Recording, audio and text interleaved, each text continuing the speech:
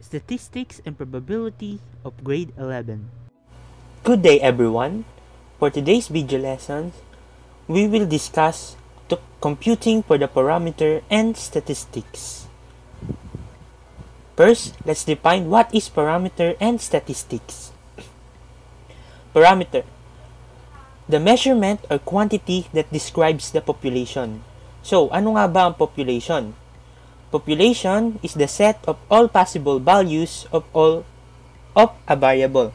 In short, ito ang total respondents or the entire respondents of the data. Next, what is statistics? Statistics is the measurement or quantity that describes the sample. So, ano ulit ang sample natin? What is the meaning? Sample, it consists of one or more data drawn from the population. In short, sample is the subset of the population. For example of situation. Example, below are the minutes of how long the grade 11 STEM knowledge stayed per the synchronous class. Solve the population mean, population variance, and population standard deviation. So, ito ang given data na binigay. Bali, ito ay galing sa 10 estudyante at ang duration nila or duration in minutes kung gaano sila katagal na nagstay for the synchronous class. So, ang given natin ay 65, 76, 58, 51, 60, 62, 79, 50, 45, and 80.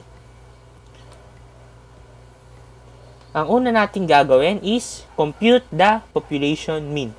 So, paano nga ba natin makukuha ang population mean? Gagamitin natin ang formulang ito.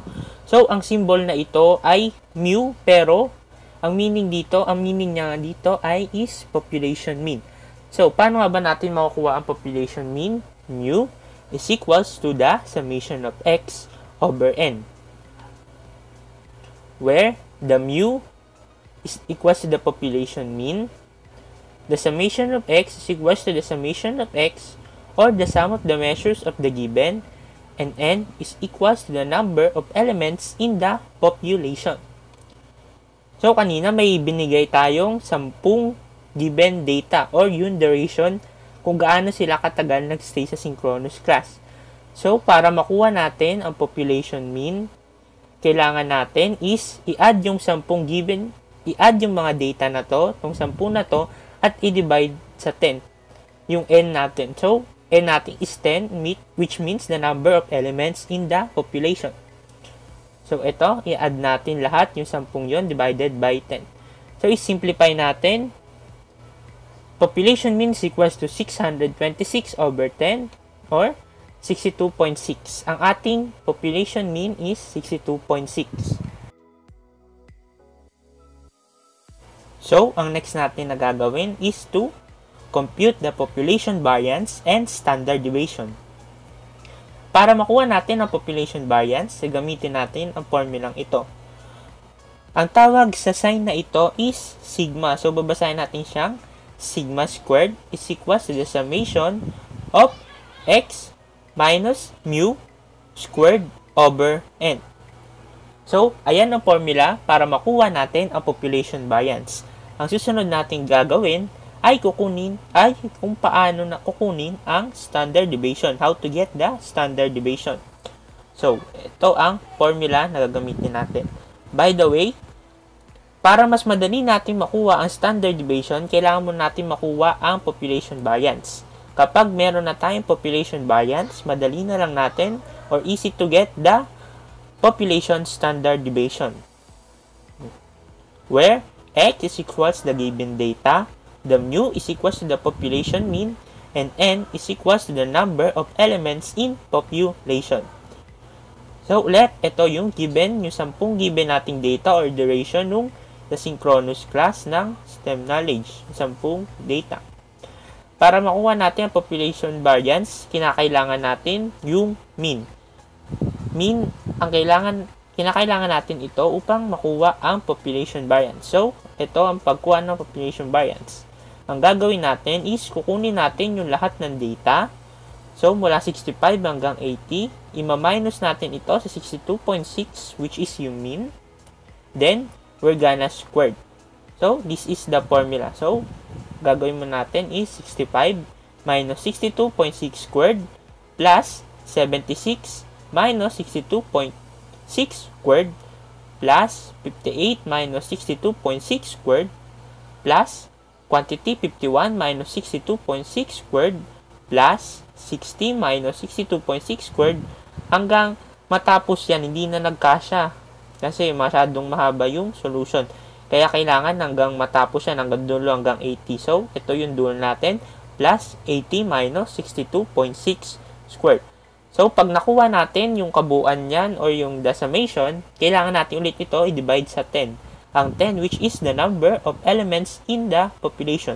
So, if we simplify this, we're gonna get sigma squared or the population variance is equals to 1,388.4 over 10 or 138.84.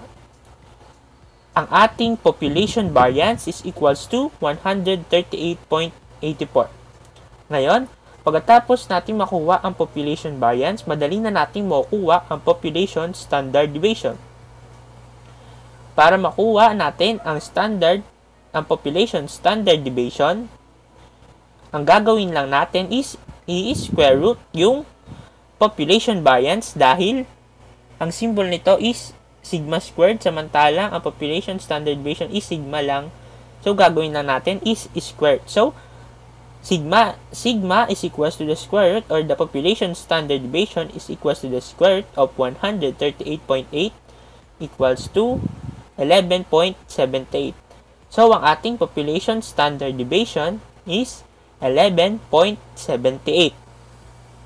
Ulitin natin or recap na. Let's recap. What the population mean is 62.6. The population variance is or equals to 138.8 and the population standard deviation is equals to 11.78. Then we can say population mean, population variance, and population standard deviation are what we call parameters.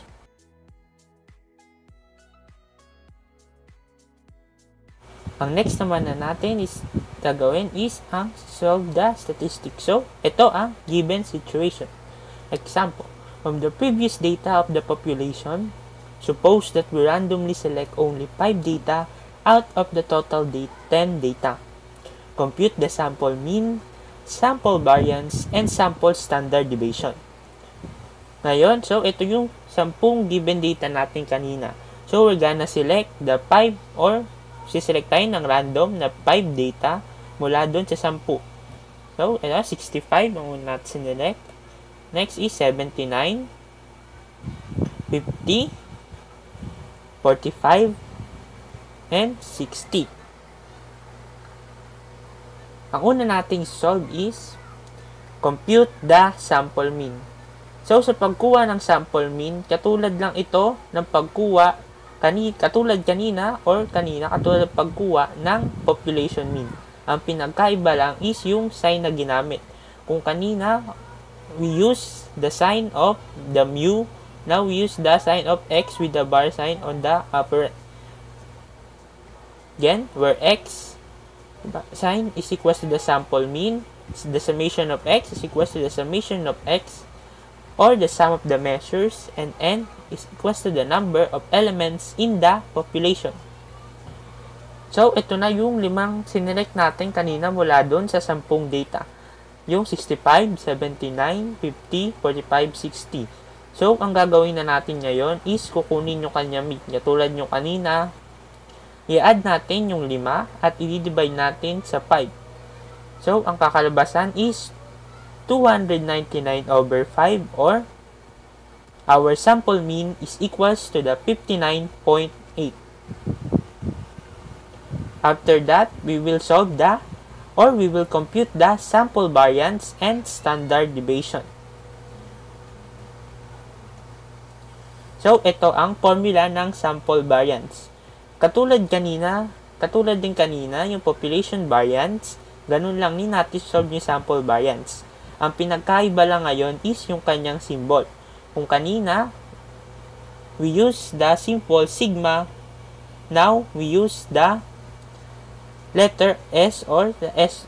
It will become S squared. And the denominator, N minus 1. So, the denominator, we will minus 1 the number, the N or the given data. So, ang ating formula sa sample variance is S squared is equals to the summation of X minus the sample mean squared over N minus 1. Just like the population standard deviation, to compute the sample standard deviation, we just square root the sample variance because it's the S or the square root of S. Sample variance is S squared, where X is equals to the given data, X with the bar is equals to the sample mean, and N is equals to the number of elements in the sample. So, ito ulit yung 5 random data na sinelect natin. At yung sample mean na kakailanganin natin para makuha yung sample variance. At ito na, katulad nung kanina, kukunin natin yung data dito, ima-minus natin sa sample mean, then i-squared natin. So, 65 minus 59.8 squared plus 79 minus 59.8 squared plus 50 minus 59.8 squared plus 45 minus 59.8 squared plus 60 minus 59.8 squared. So, bakit 4? Kasi n minus 1, so 5 minus 1, kaya ang magiging denominator natin is 4. So, simplify natin. So, S squared is equals to 710.8 over 4, or our sample variance is equals to 177.7. Then, we can solve now the sample standard deviation. To solve the standard deviation, we need to square root the sample variance. So, S is equals to 177.7, and our sample standard deviation, or the S, is equals to 13.33. Let's recap. Our sample mean is 59.8. Our sample variance is equals to 177.7, and our sample standard deviation is equals to 13.33.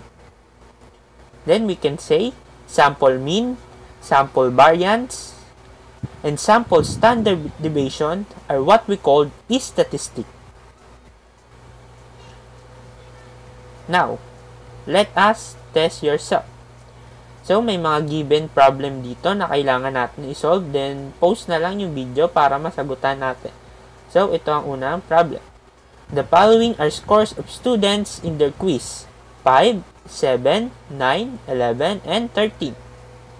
Compute the population mean, compute the population variance, and compute the population standard deviation. So, post nyo na lang para makita, para masolve natin. At ang makukuha nating sagot is the population mean is equals to 9. Our population variance is equals to 8. Our population standard deviation is equals to 2.82. Next, the following are 3 scores of the students above that are randomly selected. 5, 7, and 13. So, we need to compute the sample mean, compute the sample variance, and compute the sample standard deviation. So, ayan ang sagot. Our sample mean is equals to 8.3. Our sample variance is equals to 11.56. And our sample standard deviation is equals to 3.4. That's all. Thank you.